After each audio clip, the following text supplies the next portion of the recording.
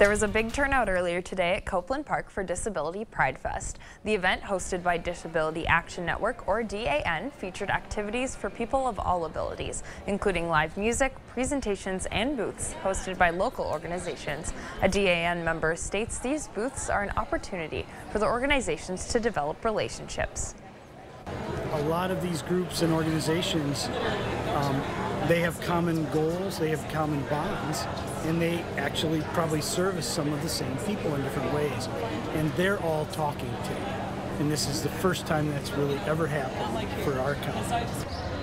Disability Pride Fest came just before DAN's No Limits Ability Awareness Week. DAN hopes this week will create a more inclusive community, raise awareness, and bring in even more advocates. If you missed out on today's events, DAN will be hosting an additional event for families at Train All Abilities Park tomorrow.